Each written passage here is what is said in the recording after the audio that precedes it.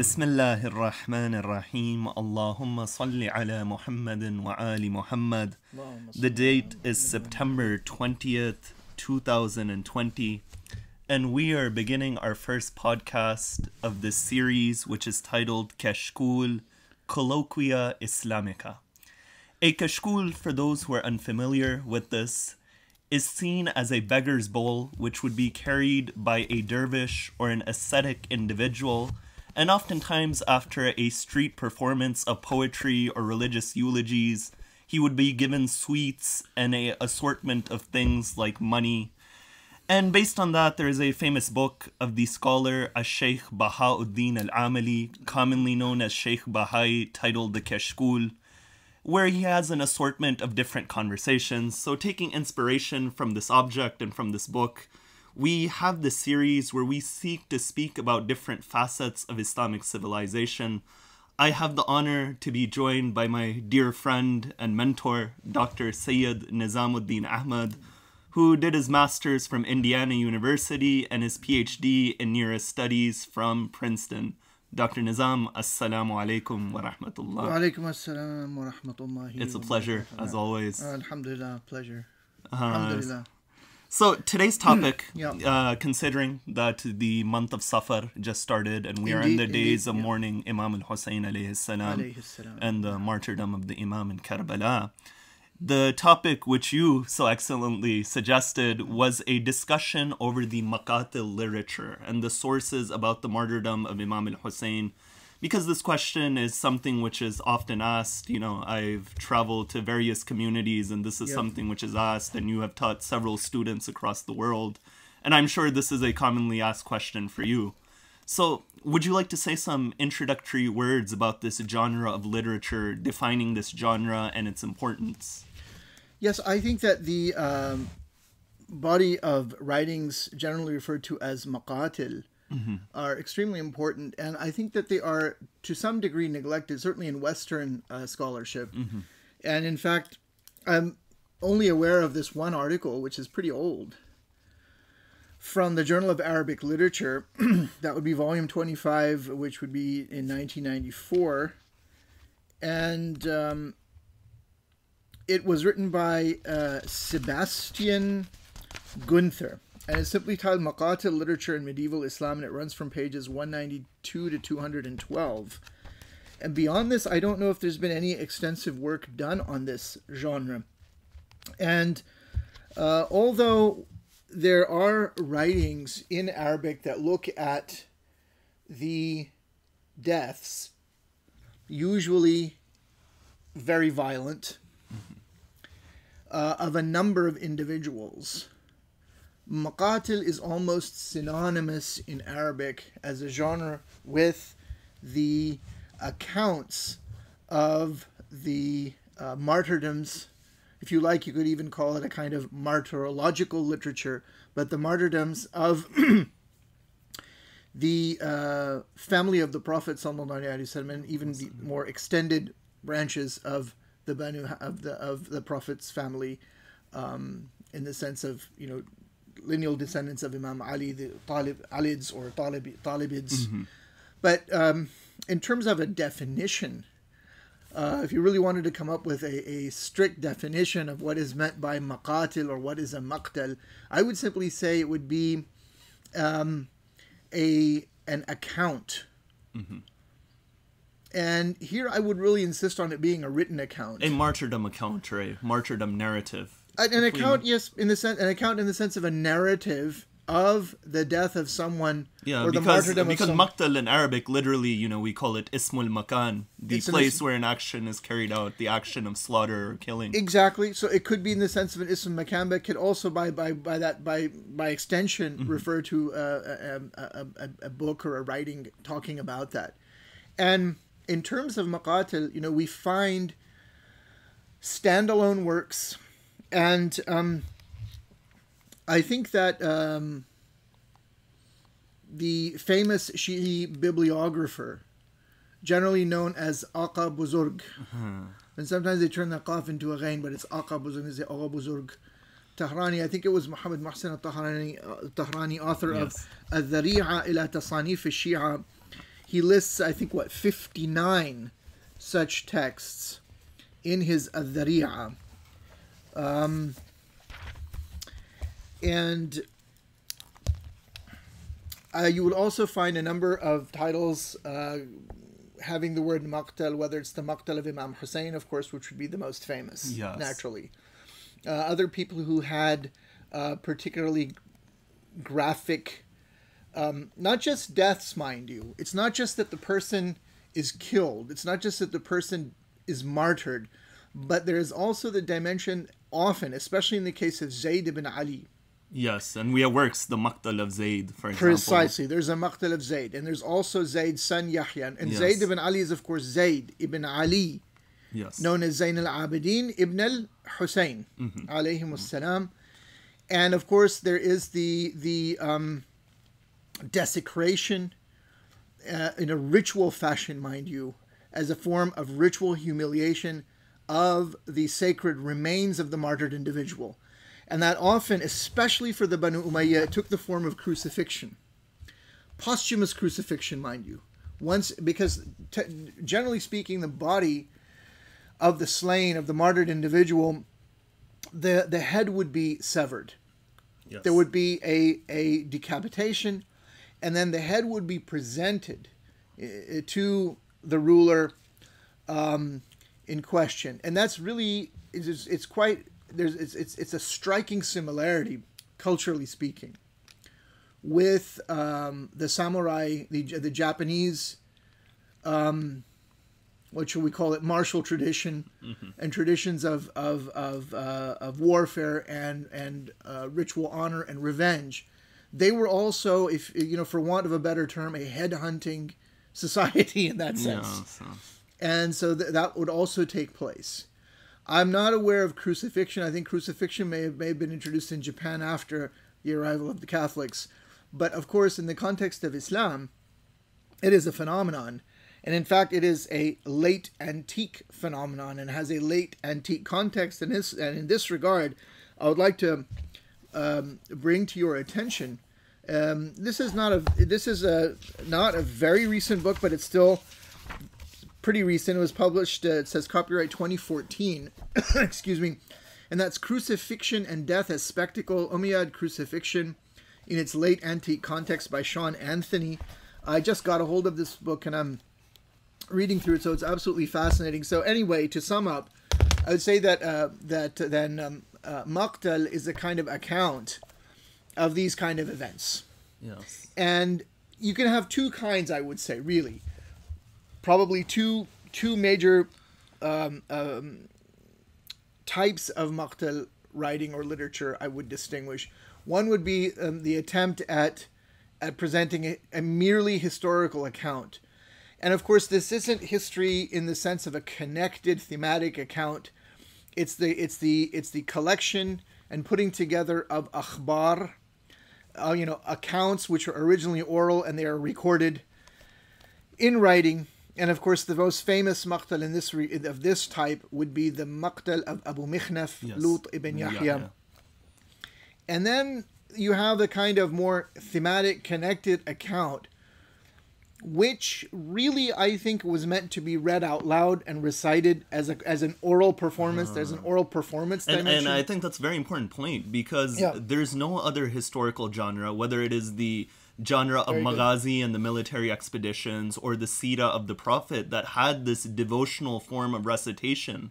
I think that's a brilliant point, because you're absolutely right. I mean, if you look at the Sira of Ibn Ishaq in the recension of Ibn Hisham, so almost everyone calls it the Sira of Ibn Hisham, you don't have exactly a kind of thematic account. You've got various akhbar and it's all stitched together in the recension of Ibn Hisham, but it's an attempt to present a sacred history. It's a hiero history of sorts, right?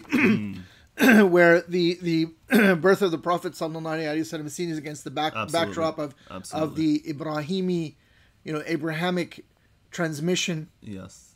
And then you've got like the Maghazi literature, Muhammad ibn Umar al-Waqidi. Again, those you can't imagine those things being recited. Later, of course, you have a Mawlid genre where the birth of the Prophet ﷺ is there. and there will be bits of poetry like from the Burda, and there will be a kind of nasheed or singing element of all of that. So it's something more like that. So in the Maqatil literature, you also have, for example, the Maqtal of Sayyad Nizamuddin Ibn Tawus, known as al-Malhuf ala Qatl al-Tufuf. In fact, recently I was looking for a recitation of that online. I couldn't find one. And you posted one recitation of yourself. So I took the plunge and I thought, okay, let me just try this. But that is a very beautiful account, and you can see from the very beginning, because of the way it's written, you know, there's a saj'a element, there's a rhymed prose, that this was meant to be performed or read out loud in some fashion. And you find that in other languages, Islamicate languages, or languages used by Muslims, such as in Persian. And I believe the shocking thing is, it seems more shocking now in our immediate contemporary reality in light of what's going on in the Muslim world right now, that the author of this collection, this Maqatil, is a Sunni, and that's Waiz Kashifi. Yes. Rawdat al-Shuhada. Rawdat al-Shuhada, right? Because it's in Persian. Of course, the Arabic title will be Rawdat al-Shuhada, but it's Rawdat al-Shuhada, from which you get this idea in Persian language of Rawza or Ruze Khani, the recitation of the Rawdat al-Shuhada. And that book was even translated into Turkish. I did not know that. By Fuzuli, yes. Fuzuli is a very important poet. And it was known as, in its Turkish version, as Hadiqat al-Su'ada. And there are some really good manuscripts. In fact, I have a very good manuscript of it, which I got from the Mevlana Turbesi and Muzasi, you know, the shrine of Jalaluddin Rumi's library and shrine in Konya. And that was from the personal collection of a very famous Turkish Shi'i scholar. And it's very important to point out he was Shi'i, because Lewis, the famous author of this book on Rumi, lists him as a great scholar of Rumi, which he was, and he says he's a Sunni, which is just simply not true. I've been to his tomb. He's buried in the Shia cemetery in Istanbul on the Asian side, in Üsküdar, on Sayyid Ahmad Jaddese, and I've been to his grave, and he was definitely a Shi'i. So, Hadiqat al-Su'ada in the Abdul Baqi Gulpinarli collection, and even Abdul Baqi Gulpinarli has this book, for example, Yeni Gülzare Hasenain in Turkish, Karbala Vakesi. You know, he gives the whole account of what happened at Karbala, and he has his own poetic works, Maqatil type works, which he wrote in his own handwriting, which I have seen in that library, mind you. And they are in the Arabic original way, writing system of Ottoman. So that should give you an idea of this huge sort of genre. I should also add that in India, in Urdu, there was also a tradition of writing, also among Sufi-minded Sunnis, of accounts of the martyrdom of Imam Husayn in particular. And they're very poetic compositions, and they're usually called Shahadat Nama. And there's all sorts of Shahadat Namas floating around, and some of them are actually in manuscript. I had the good fortune of seeing some many years ago on a visit to Lucknow in the library of some of the notable families of the Firangi Mahal clan, if we may call that, yes. So it's a very important area. Well, you just you referred to al-Malhuf ala Qatl al-Tufuf by Sayyid ibn Tawus. So there's a very interesting edition, a critical edition, which was published by a Sheikh Faris Tabrizian, who is famously known as al-Hassoun. Right. And there's a very interesting list that he mentions. Right, and in that list, he mentions 32 Maqatil, which were written before Sayyid ibn Tawus' work over here. Mm-hmm. And interestingly enough, the first Maqtal, which he mentions, which even predates Abu Mikhnaf, is the Maqtal of the companion of Imam Ali by the name of Al-Asbagh bin Nubata. Of course, Al-Asbagh, famous companion, was part of the Shurtatul Khamis, the elite task force of Imam Ali, a group of 6,000 companions. Correct. So, I mean, it seems, though, that there are no traces of this Maqtal which survives even in later historical accounts, because many of these Maqatil which he lists, he admits that we only know of their names. The actual text of the Maqatil as itself does not survive but the only surviving factors we have is through the narrations of other individuals. Yeah. For example, the Maqtal of Abu Mikhnaf is found mainly in Tabari's recording, and later on it was used by Shaykh al-Mufid and other individuals. Yeah. So is there any insight that you can shed on the Maqtal of Al-Asbagh bin Nubata? Well, like Hassoun says here in the introduction, ولكن أكثر المقاتل القديمة لم يبقى منها إلا الاسم. So most of the ancient Maqatil works, all we know is their names. حرقت وسرقت وتلفت.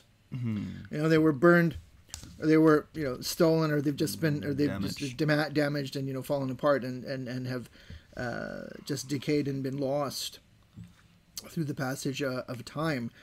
I don't know if this survives anywhere in manuscript. I mean, the only listing we know is there. It's in al-Dhariya and al-Fihrist, of course. The reference here by Ibn to al-Fihrist is Ibn Nadim, who, if you don't know, he was a Shi'i as well. Yes. And we should mention that it is contested what the date of Al-Asbagh bin Nubata's death was. For example, Sayyid Mohsen al-Amin in his A'yan al-Shia says that he was martyred on the day of Siffin. So that, you know, raises a lot of different questions as well.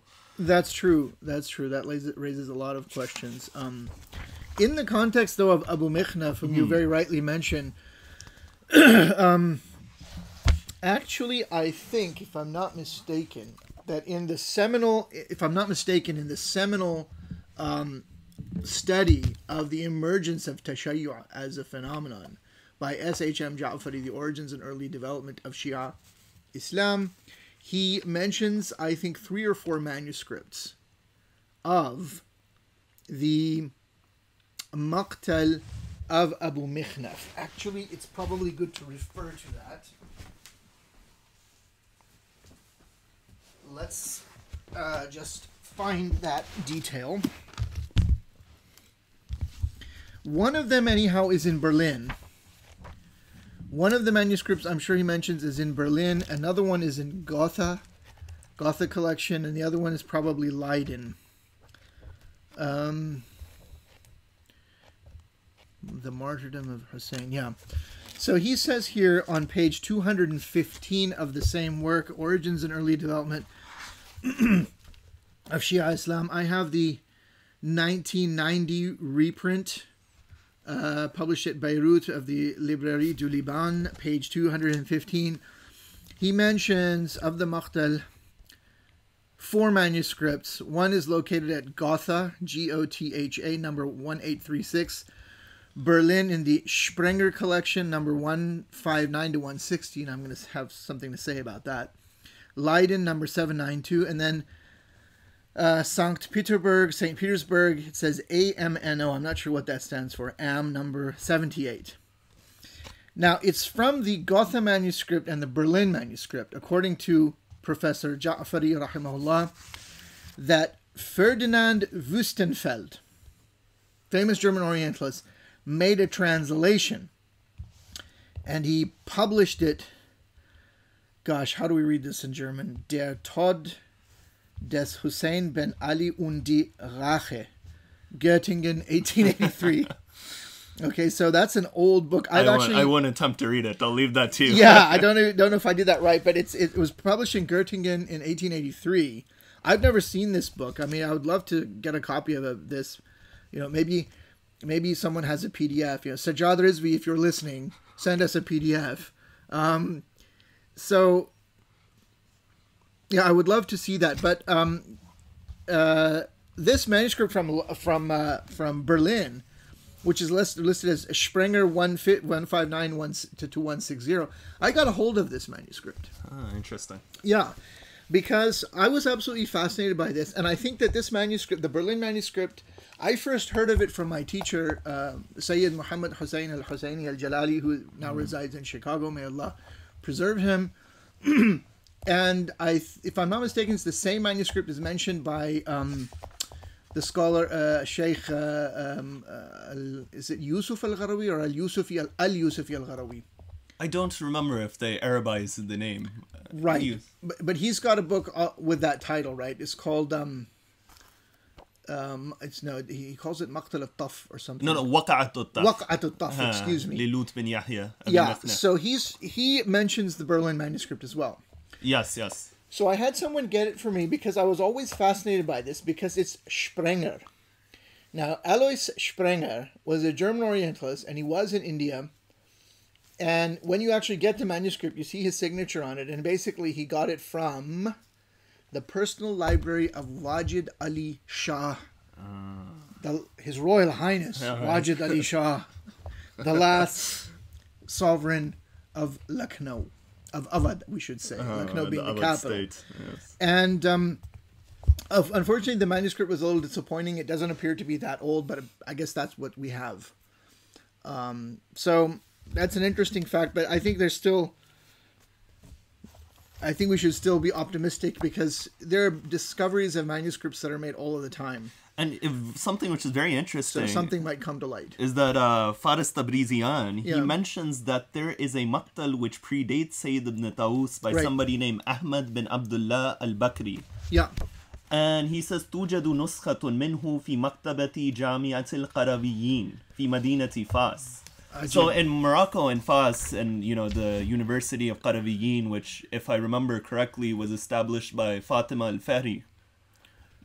Okay. That's a side digression. It's a side, yeah, but it's a very ancient. It's a very ancient university there, and that would be certainly worth trying to get a hold of. And I know you have had your own encounters with people in Morocco, particularly in relation to the Hassani Sadat and the different. Oh yes. So it's interesting that there is a Maqtal of Imam al-Husayn which reaches Morocco, and the manuscript is found over there. What page is that on? I don't see it. What's the date? The date for this is... Abu Mikhna. It is number 9 on Faris Tabrizian's list over here. Number 9 is here on page 35. Hadith Wafati Sayyidina al-Husayn. No, what page is that on? The number 9 is the page is 35. Page 35 at the bottom, number 9 on his list. This is Lahu Kitab Maqtal Abi Abdullah al-Husayn. You have a different edition. So mine is... oh no, it continues on. It's 36. توجد نسخة. توجد نسخة منه في مكتبة جامعة القرويين في مدينة فاس المغرب ضمن الجمهورية. Okay. باسم حديث وفاة سيدنا الحسين. Yeah, that would definitely be worth getting a hold of. And seeing Ahmad ibn Abdullah al-Bakri, but we don't have any further details here on him. Yes, it's a very brief list. I'm sure that if one went through manuscript catalogs, you may well be able to come up with an even more exhaustive list. And all of these obviously would be worthy of examination and further study. And I hope that someone out there who hears this podcast and sees themselves as qualified for this task, that they should embark upon it with the name of Allah. Inshallah. So, yeah, that would be fantastic to look at. And you're absolutely right. There is an amazing sort of veneration for the Ahlul Bayt, the Sada, in Morocco. I've never actually been to that country, but I have met many people from Morocco. I've had colleagues and friends from that part of the world. And in this context, I mean, this isn't Maqatil literature, but there's an extraordinary book called Salwatul Anfas fi man uqbira bifas. It's quite a title. It's quite a title, and I have a 3-volume lithograph edition of this. I'm sure it's been published in a modern type and critical edition, but it's basically a book of biographies of notable people who are buried in Fez. And a lot of them are Sada, and from the family of the Prophet ﷺ. And in Morocco, they don't really use the title Sayyid. A lot of times in some of the Arab countries, they would use the title Ash-Sharif as well, like the famous one in our traditions, Ash-Sharif al-Murtada. But in history, there have been others like Ash-Sharif al-Jurjani, and stuff like people like that. But in Morocco, they use the word, they take the word Mawla and they say Al-Mawla so and so. But they just pronounce it as Moulay. So in Fez, there's the famous tomb of Moulay Idris. And, the current monarch of Morocco, he is reputed to, I don't know the details, I'm not a Nasaba, I'm not a scholar of genealogy, I'm looking to it, but he's reputed to be from the Hassanid line.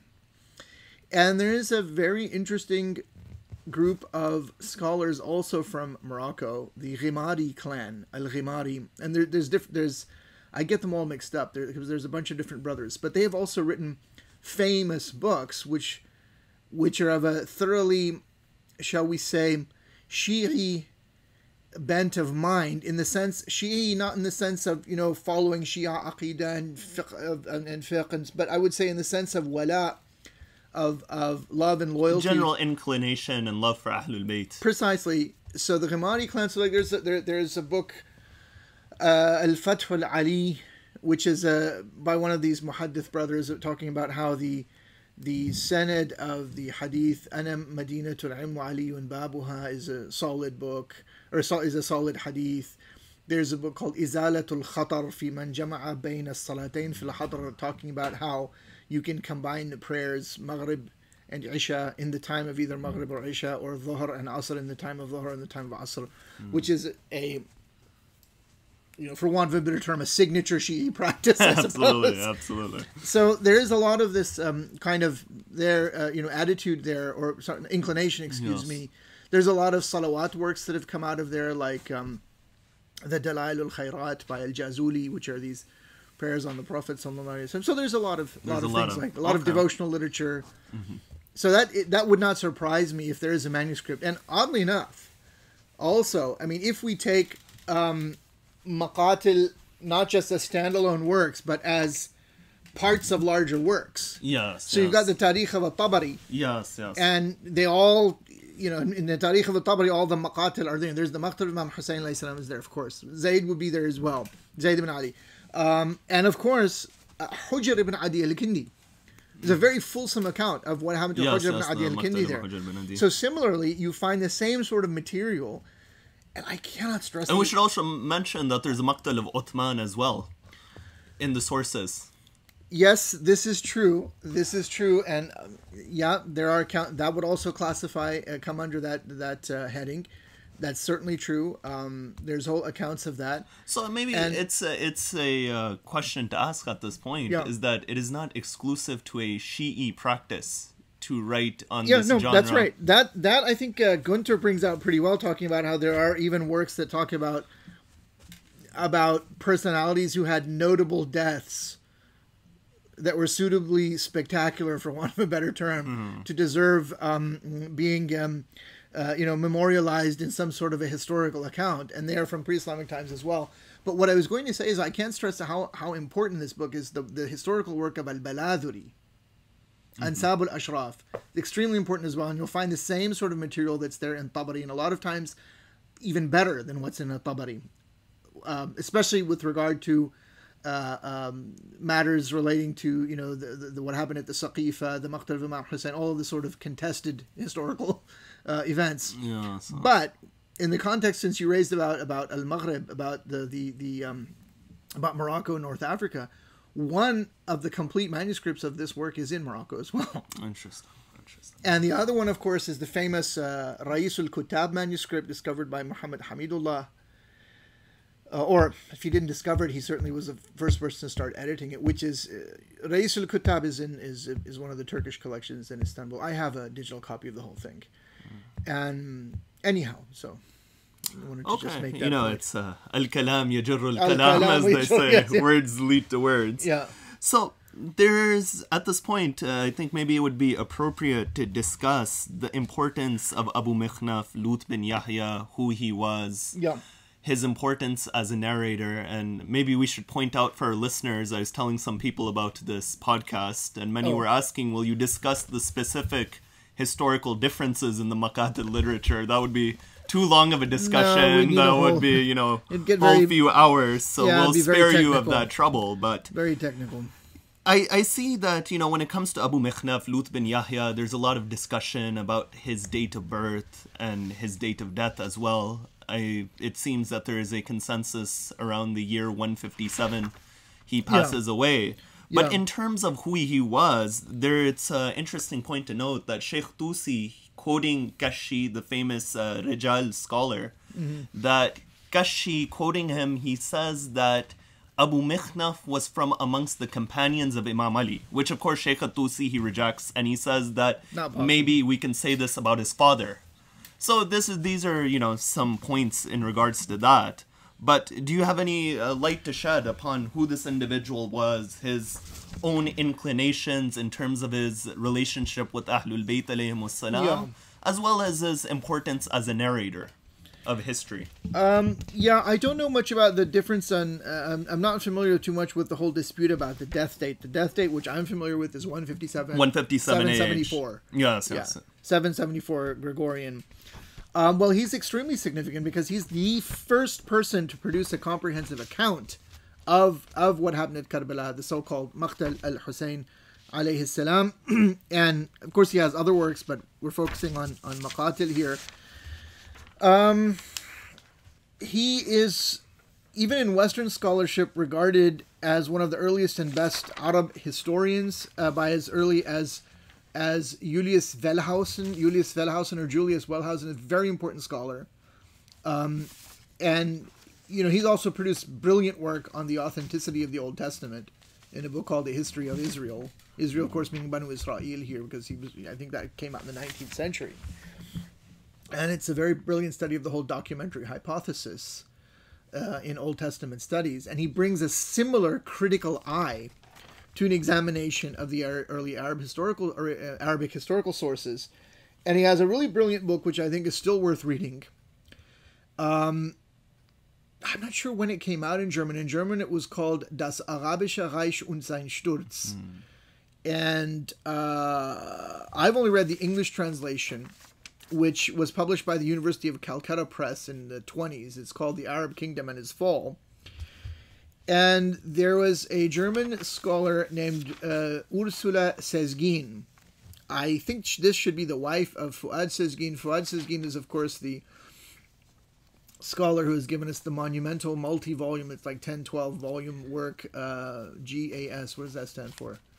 Geschichte des Arabischen Schriftums, I think. Yeah, so it's the history of Arabic writing, but volume 1 is very significant for our purposes. And of course, he talks about Abu Mikhnaf there. And Ursula Sezgin wrote an entire work examining Abu Mikhnaf. And so she and other scholars like Wellhausen have found him to be the most reliable and authentic writer on these events. And also relating to Kufa and Iraq and other events that took place there, in the Umayyad period. He took special. He made concerted efforts to try and contact people who were still alive, who had witnessed the event, or were descendants of such people. Now, the Maqtal of Abu Mikhnaf appears. Again, we don't have it as a standalone work. We have quotations from it. And again, I always say this, Baladri is very important in this regard. Baladri died in 279, by the way, which would be around 892 or 893. And so he predates, by death date anyhow, al-Tabari, because al-Tabari also quotes from him. Al-Tabari died in 310 of the Hijrah. So his work, the Ansab al-Ashraf, is absolutely crucial. So he's quoted there. Now, surprisingly, Ibn Kathir as well, who is no friend of the Shia, also relies heavily on Abu Mikhnaf in his book Al-Bidayah wa Nihaya, in which he gives the account of the end of Imam Husayn alayhi salam, which just shows you how uninformed, I suppose is the word, the great Sheikh Dr. Yasir Qadhi is when he gave his famous Tennessee lecture in whatever it was, 16, 17, where he says, I'm giving the Sunni account and Abu Mikhnaf is not reliable and he's a Shi'i and just trust my authority. Well, okay. Good luck to the people who are trusting his authority, because even Ibn Kathir, basically, it doesn't matter who you are. You could be the most fanatical Wahhabi, but if you want to write an account, a historical account, an historical account, you have no choice but to rely on Abu Mikhnaf either directly or bil wasata, because you're going to use Baladri, Tabari. This is who you're going to use. So what I was going to say is that it seems that his work was diffused quite widely early on. And naturally, people were interested in this. I mean, the martyrdom of Imam Hussein, unlike what people would like you to would lead you to believe today, because there's this whole effort to make people forget this event. It was huge. And even saying that, it sounds like such an absurd understatement. Exactly. And it influenced literature. I mean, it was all over. And it's there in poetry as well. There's, in fact, a famous study. I had it around here somewhere, but there's so many books piled up around here about the history of Kufa, in fact, in literature. I forget the name of it now. There's anyhow, and so it also talks about the centrality and importance of this event. So you cannot downplay the event. So my point is, the point I'm trying to make is that the Maqtal of Abu Mikhnaf was widely spread, and so there are different riwayat of it as well. Now, it seems that At-Tabari quotes Abu Mikhnaf directly. And that's an important point. When I say directly, no, they didn't meet each other. I mean, he had some direct version without intermediary. He had some written version of it that survived us. It appears, okay? And because sometimes he just says Abu Mikhnaf, he quotes from Abu Mikhnaf, but other times, in fact, often, he cites Abu Mikhnaf via someone else, and that is Hisham ibn Muhammad al-Kalbi. Yes. Hisham ibn Muhammad al-Kalbi is also an extremely important historian in his own right.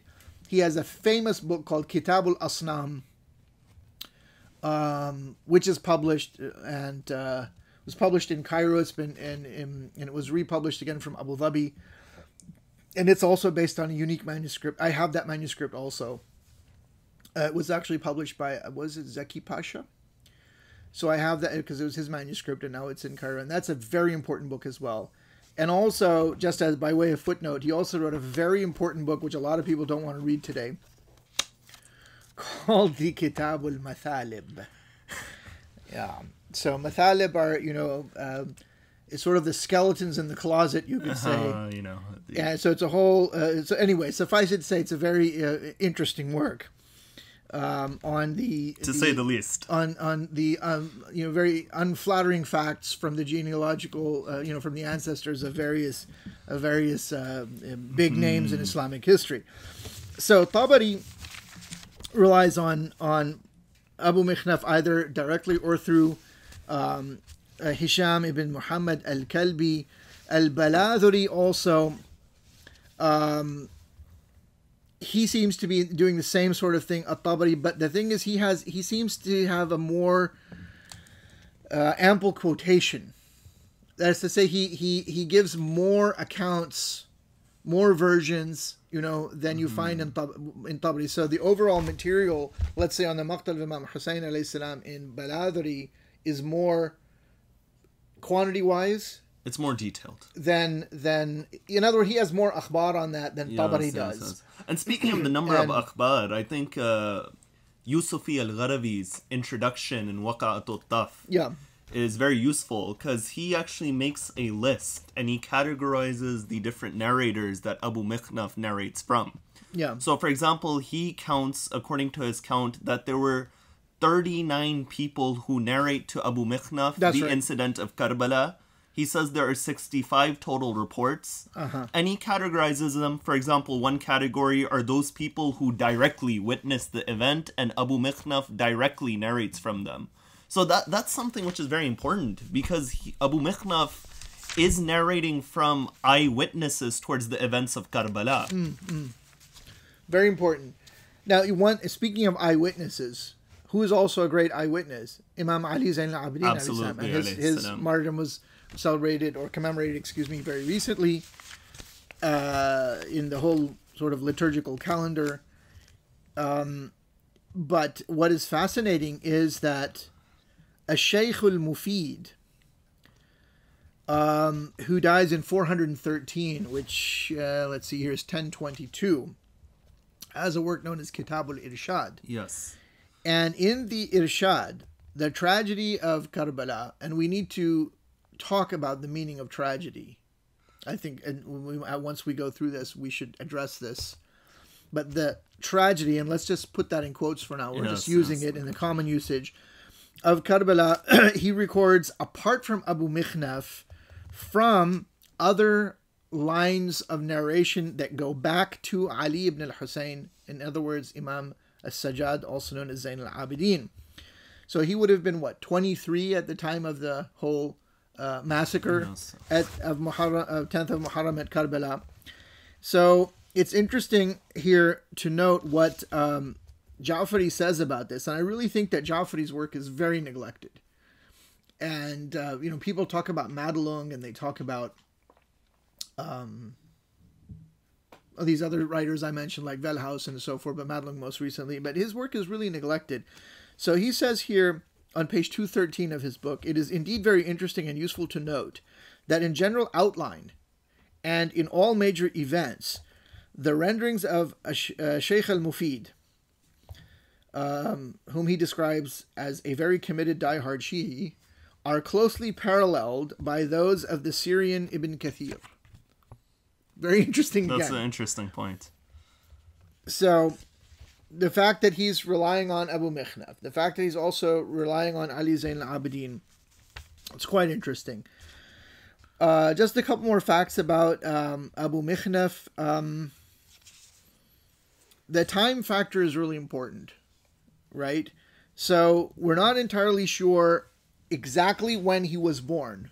But again, according to Professor Ja'fari, we know that at the rising of Ibn al-Ash'ath against Hajjaj ibn Yusuf between the years Hijrah years 80 and 82, corresponding to 699 and 701, at that point in time, Abu Mikhnaf had already reached manhood. So the professor concludes that Abu Mikhnaf must have been born around the year that the event happened in Karbala. So around the same, that would be 61 of the Hijrah. And that would make him around the time of the rising of Ash'ath against Hajjaj between the ages of 18 and 22. So he goes on to say, it is certain that many of those who took active part in the Battle of Karbala on the Umayyad side were still living. And thus the author had the opportunity of meeting and interviewing personally those who had witnessed the event themselves. And of course, you quoted already from Yusfi al-Gharawi, the breakdown on that. So it's a very important source. Abu Mikhnaf cites his authority with the clear observation, وَكَانَ قَدْ شَهِدَ قَتْلَ al-Husayn. He introduces many, like, and so-and-so, or who witnessed the murder of Husayn. And throughout his text, throughout his narrative, at least the quotations that we have, he uses the verb haddathani, he told me. So if this report is not directly from an eyewitness, he cites maybe one or two intermediaries. So he's pretty close. Which makes him temporally a very important narrator. Chronologically speaking. And so I just think there's no way you can marginalize him as Salafist polemicists often do, and they say, well, he's not reliable and he's just a malicious liar and so on and so forth. So why don't we get to an important question, which often comes up, right. And I'll let you enlighten our listeners on this question. We'll try.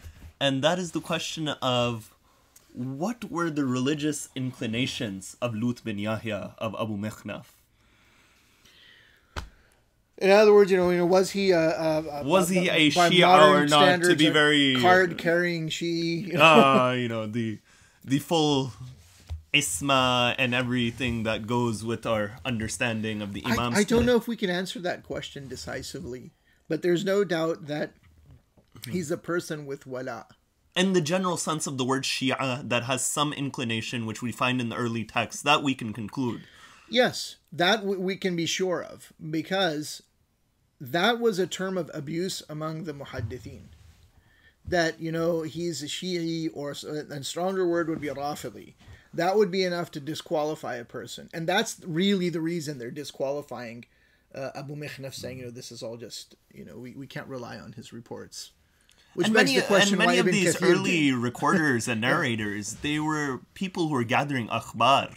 Yeah. It didn't necessarily have to be something that, they believed in theologically.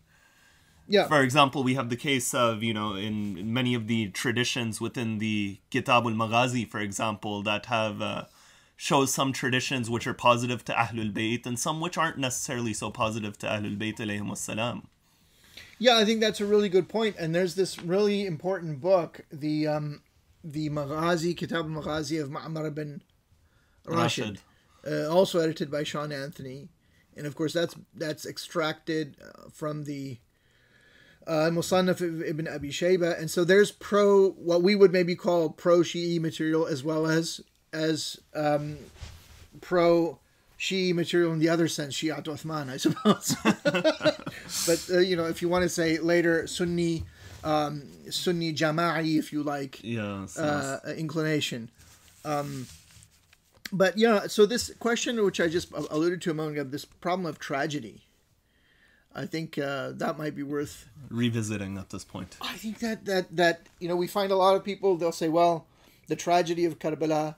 There's even books in English with that title. I think it was Sayyid Muhsin Naqvi, rahimahullah, who has a book, The Tragedy of Karbala. And in full transparency, he was a close friend of mine.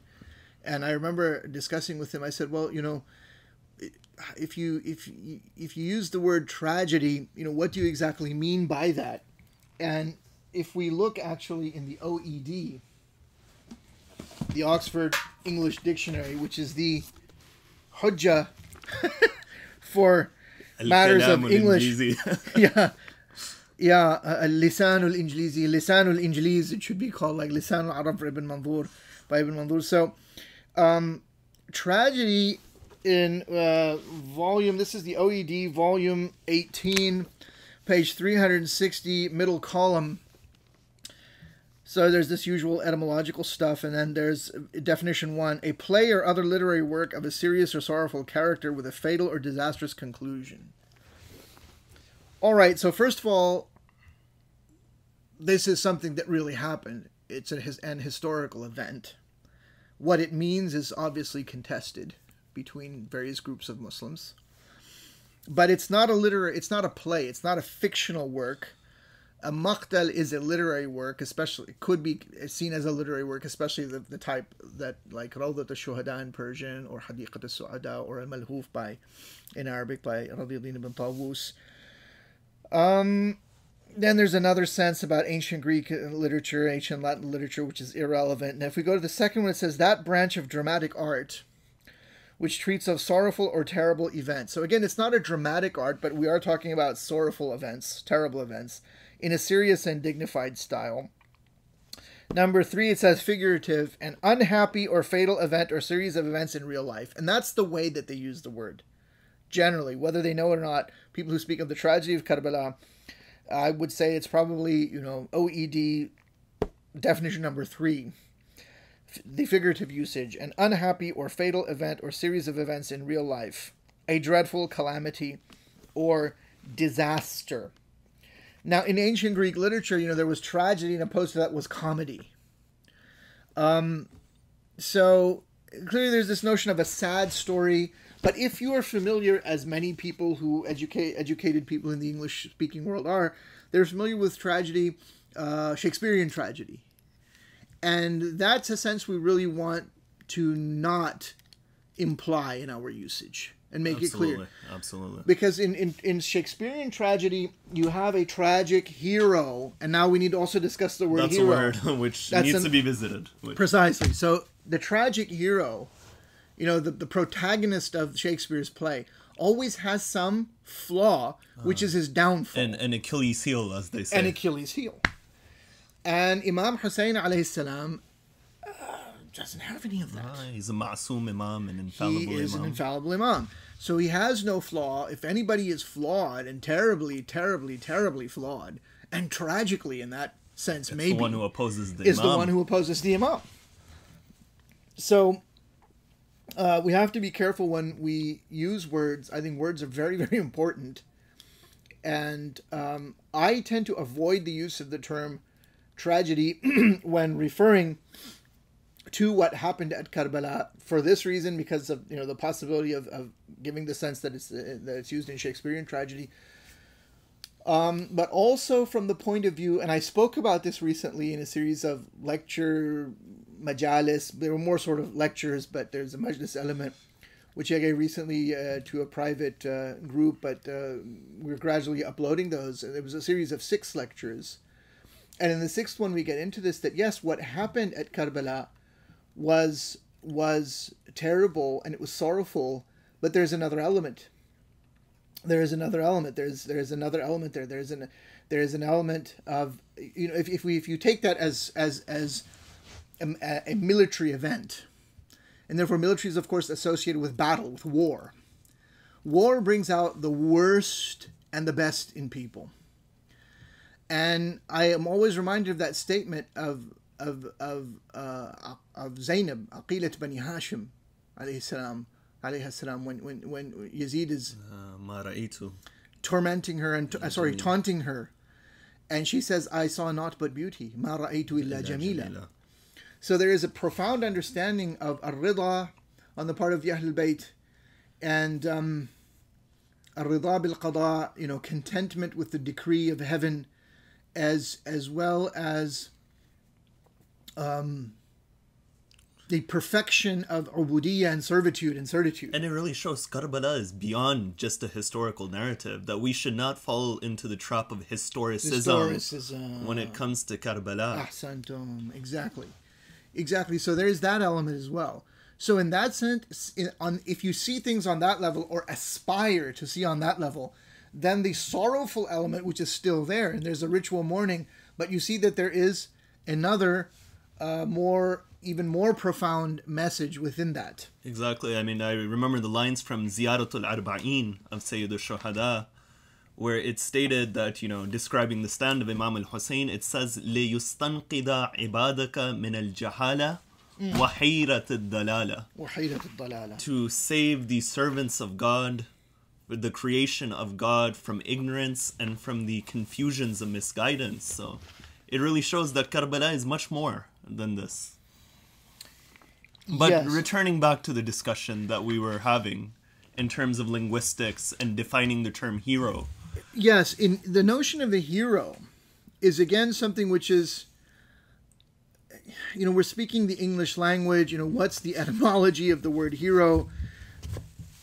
There's some I would, you know, I'm not an expert on Indo-European linguistics, so I couldn't tell you for sure.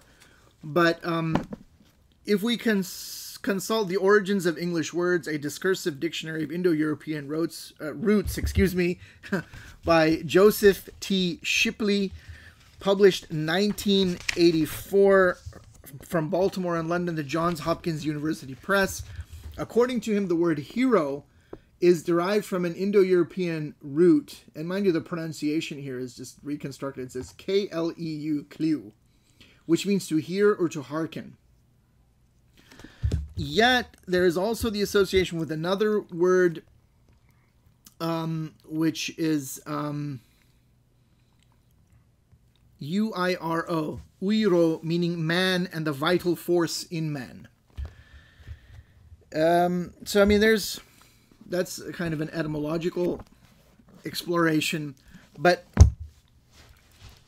from what we can tell, at least according to Shipley, there is no ancient Indo-European word meaning hero. Hero, as we understand it now, is a creation, I would say, of Indo-European literary traditions. And there is another really interesting book called Indo-European Poetry and Myth by M.L. West. This is a fascinating guy. I met him once, and he's a very learned man. And he was actually giving a lecture on Zoroaster. I'm sure that was interesting. It was a fascinating lecture, you know, at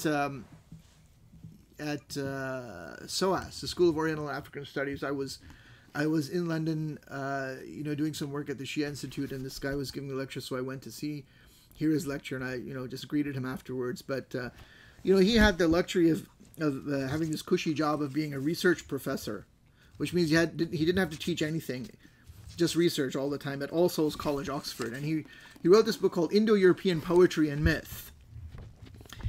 And So this notion of the hero is very important in Indo-European literatures and myth and mythology. But, you know, the event of Karbala is not a myth in the sense of a fictional event or a purely fictitious narrative. Again, this is the OED, second edition, volume 10, Myth, page 177, column 1. A purely fictitious narrative usually involving supernatural persons, actions, or events and embodying some popular idea concerning natural or historical phenomenon. So the event of Karbala is not a fictional narrative. It's not something that didn't happen. It happened. And yes, we believe there were miraculous, you know, there's a miraculous dimension, I would say, some spirit, you know, that is there. But it's not a fictitious thing. There's no fictitious or imaginary person or objects or elements in what took place at Karbala. And in this regard, it's important to remember, if one refers to the Greek-English lexicon, with a revised supplement by H.G. Little and R. Scott, published by Oxford University Press, that the original linguistic meaning of the word myth in ancient Greek is simply to speak. So it's some sort of a spoken account of something. So then the sense of hero is not a mythological sense. But there are things in common with maybe mythological heroes. There's a beautiful book on mythology called The Hero with a Thousand Faces by Joseph Campbell, published by Princeton University in the Bologen series. It originally came out in 1949. It's been reprinted many, many times. And he tries to give a description of what is meant by the term hero. Let's see, I think that's page 30.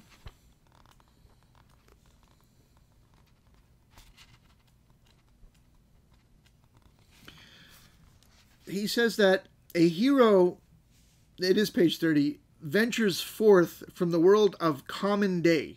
That's how he says it, of not the common day, or just the world of common day, into a region of supernatural wonder. Fabulous forces are there encountered, and a decisive victory is won. The hero comes back from this mysterious adventure with the power to bestow boons on his fellow man. Now, in the context of Imam Husayn alayhi salam, of course, it's not a fictitious, it's not a myth. And he does venture forth from, let's say, mundane reality. Because he's leaving Makkah, he's leaving that whole world behind. And he leaves mere historical time behind. He enters into the domain of hiero-history, sacred history, which transcends time. And that's why the message of Imam Husayn, it makes him eternal. Is always. It makes him eternal. And I would say, yes, a decisive victory is won. We believe that at Karbala, Imam Husayn alayhi salam was victorious. And that's another reason that the Yazidians and the later day Yazidi party would like to cover up this whole event and cause us to forget it. Because when you are humiliated, you don't want people to know of your humiliation. And if you are a fake and a fraud, you don't want the people who are the real thing to be noticed. You know, this is why the Prophet says, "Inna al-Husayn misbahul huda," that he is the lamp of guidance. And in that time period, the misbah would be in a niche, that lamp, and they would use it to expose a thief if he was coming into the house.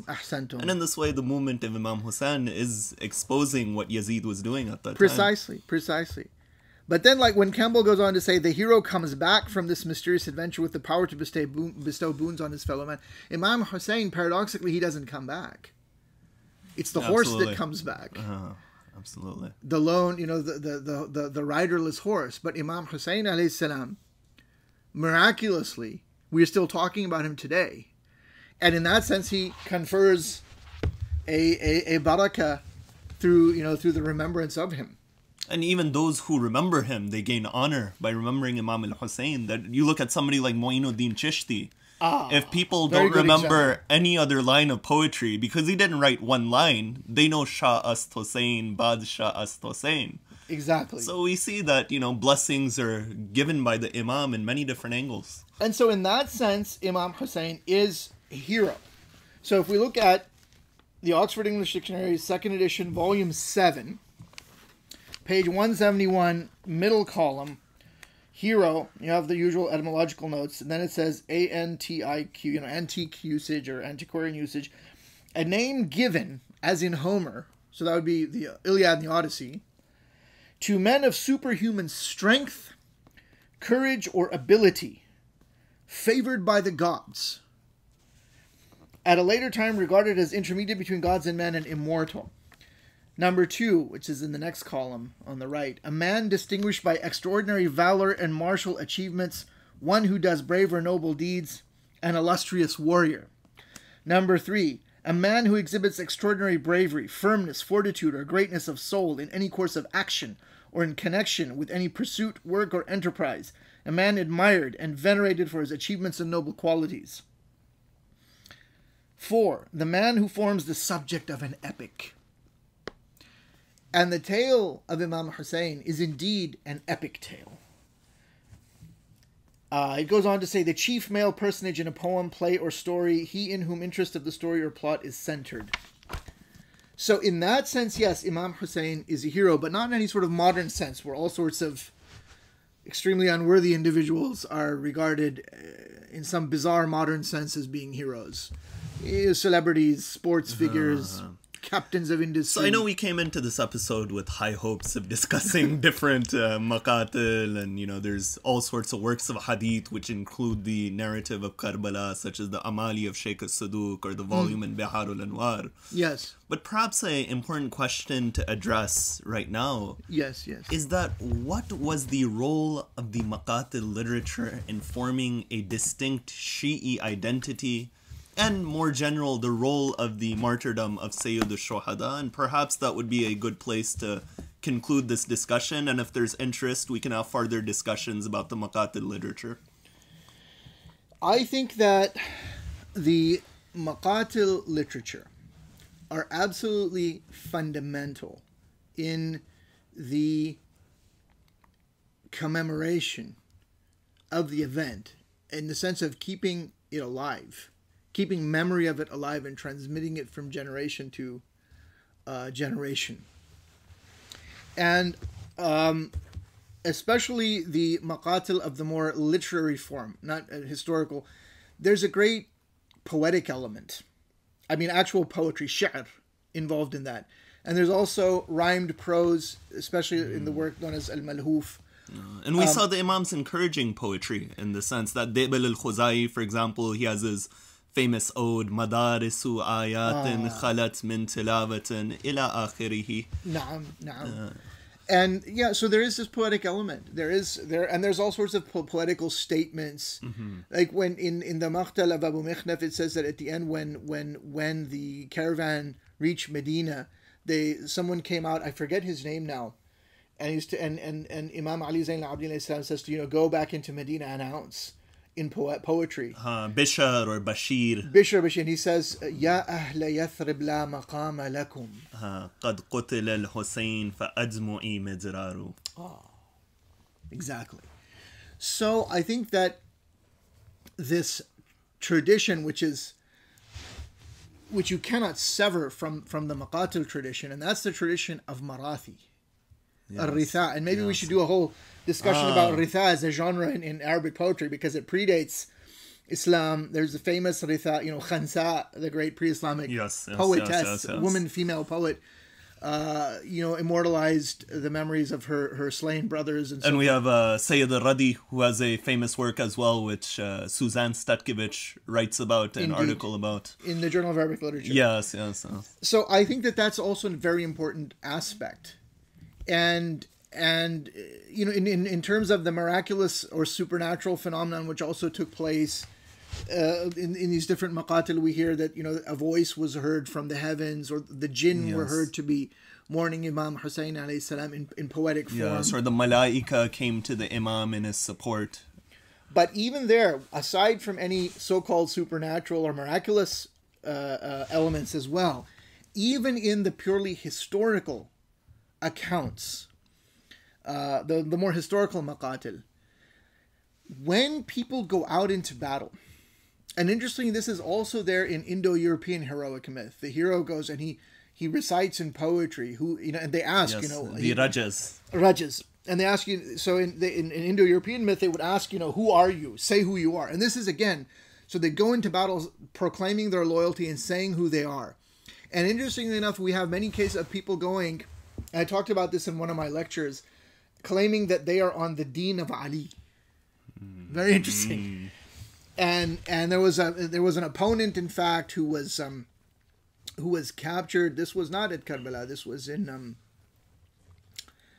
I think this was in Jamal, Battle of the Camel, and he was reciting his poetry, saying that he killed 3 of Imam Ali's men on the field of battle, and he was boasting that he had killed people who were on the deen of Ali, and he was on the deen of Uthman, and he's captured by Ammar, and he brings him to Amir al-Mu'mineen, and Amir al-Mu'mineen has him beheaded because he said the deen of Ali is the deen of Muhammad. So this poetic element is also there.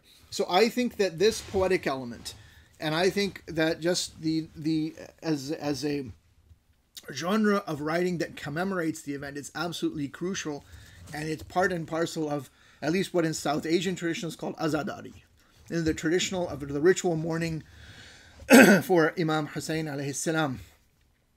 And of course, we can't imagine the likes of, and I'm in no way an expert on Urdu literature, so I'm just saying this, but I don't think I'm wrong about this. We cannot imagine the likes of Anis and Dabir, the famous Marsiyago, the poets, the Marsiya writers, without there having been preceding them historically a Maqatil, a body of Maqatil literature that has the events and provides the raw material, so to speak, for them to versify and present in the form of poetry. And I think that's true all the way across. And in that sense, then, I think Abu Mikhnaf has, and his Maqatil in particular, have a tremendous, not just role, but a tremendous, I would think, rank and status in the world to come, fil akhirah as well, because they've kept this alive. And we must never forget the statement, رحم الله من أحيا أمرنا. May the mercy of Allah encompass the one who revives our cause, our message. And I don't think there's anything further to say after the hadith of the Imam. So with that, Sadaqa waliyullah. Sadaqa waliyullah. Thank you for tuning in, and I hope our discussions were beneficial. My name is Sayyad Bilal Rizvi, and of course we had the esteemed Dr. Sayyad Nizamuddin Ahmad. Thank you. And this was our first episode of Kashkūl, Colloquia Islamica. Assalamu alaikum wa rahmatullahi wa barakatuh.